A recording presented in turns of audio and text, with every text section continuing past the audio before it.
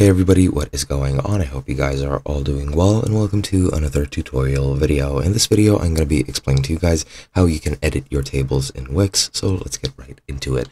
Now first, to edit tables, of course we need to add a table, and we do that by going to add elements, list, and tables.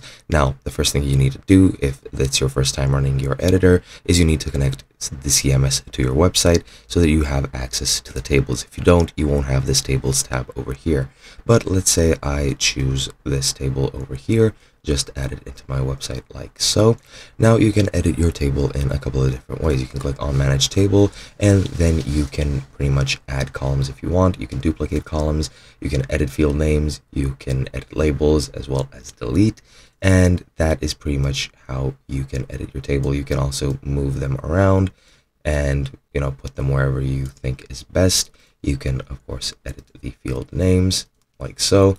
And yeah, that is how you edit the main part of the table. You can then go into settings, select select what you want to be selected when you click on it, where you open new links, and which date format the table will use. You can also set up the layout by editing, well, pretty much the standard layout options. Then you can go into design and switch design on the fly if you want. You can stretch it out across the entire screen if you wish. You also have other help, and you can connect it to a CMS if you want to, and then that's gonna enable you to, well, make your job easier pretty much.